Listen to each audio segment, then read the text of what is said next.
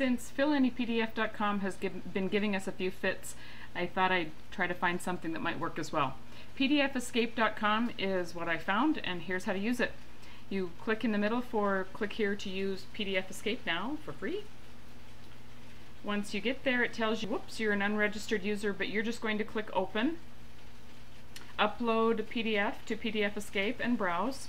On my desktop, I have a random PDF. It's actually just a camp application.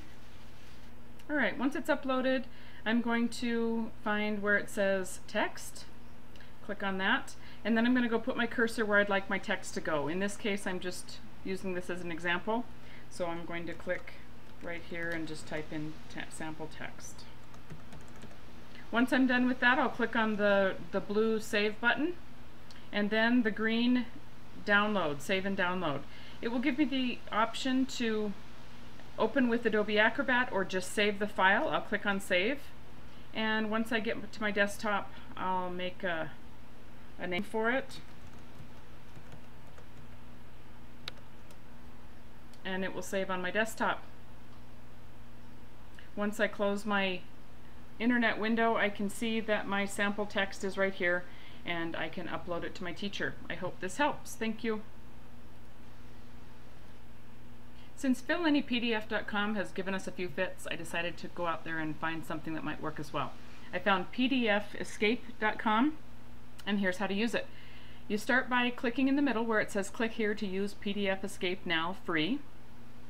Once you get to the next screen, it warns you that you're not a registered user, blah blah blah blah blah, but I'm going to go up and click open, and this is where I'm going to say upload PDF to PDF Escape, and I'm going to browse. On my desktop, I just have a random PDF I'll use as an example, and I'll click upload.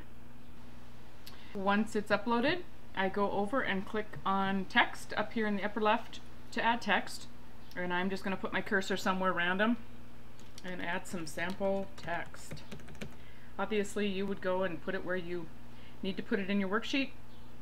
Once you're done with that, you're going to click on the blue save button, and done with that, you're going to click on the green download button. It's going to give you the option to either open with Adobe Acrobat or save the file. I'm going to go ahead and save, and I'm going to rename my file so it doesn't get rid of my original PDF, and click save.